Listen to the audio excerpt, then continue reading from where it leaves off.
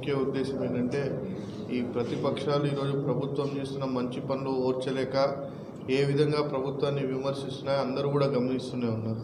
ఈరోజు మీరు గమనిస్తే ప్రతి ఒక్క చిన్న విషయాన్ని కూడా వాళ్ళు భూతద్దంలో చూపించేసి ఈరోజు ఇంత పెద్ద ఎత్తున వర్షాలు పడితే ఎక్కడ ఇసుక దొరుకుతుందని, ఇసుక లేదు రాష్ట్రంలో, ఇసుక దోపిడీ జరిగింది, అది జరిగింది, ఇది వీళ్ళని వెళ్ళి ఇసుక రమ్మంటే ఎవరు తెచ్చేవాళ్ళు కూడా లేరు. ఇంత దారుణమైన పరిస్థితుల్లో వీళ్ళు ఈరోజు ఇంగ్లీష్ మీడియం ప్రతి ఒక్కళ్ళు కూడా పిల్లల్ని ఉన్నతమైన చదువులు చదివేయాలని కోరుకుంటారు.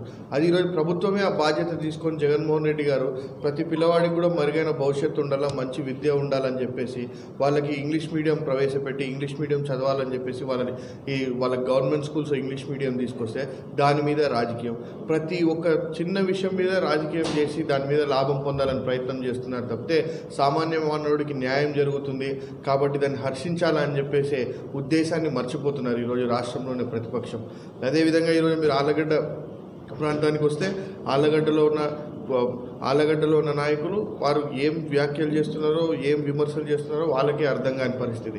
వాళ్ళ సొంత కుటుంబంలో ఉన్న కుటుంబ ఘర్షణల వల్ల, వాళ్ళకున్న ఆస్తి తగాదాల వల్ల వాళ్ళ పార్టీ వాళ్ళు పెట్టుకున్న కేసులుని కూడా వాళ్ళు పెట్టుకొని దాని మీద కూడా రాజకీయం చేస్తూ ఇవి మా మీద వైసీపీ నాయకులు అక్రమంగా పెట్టారు.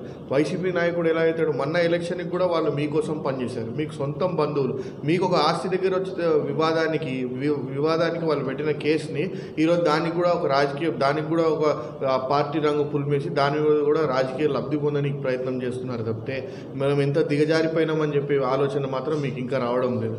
ఇంత దారుణమైన పరిస్థితుల్లో ఈరోజు వీళ్ళు రాజకీయం చేయాల్సిన అవసరం ఉందా అని చెప్పేసి నేను మీడియా ముఖంగా వాళ్ళని ప్రశ్నిస్తున్నాను.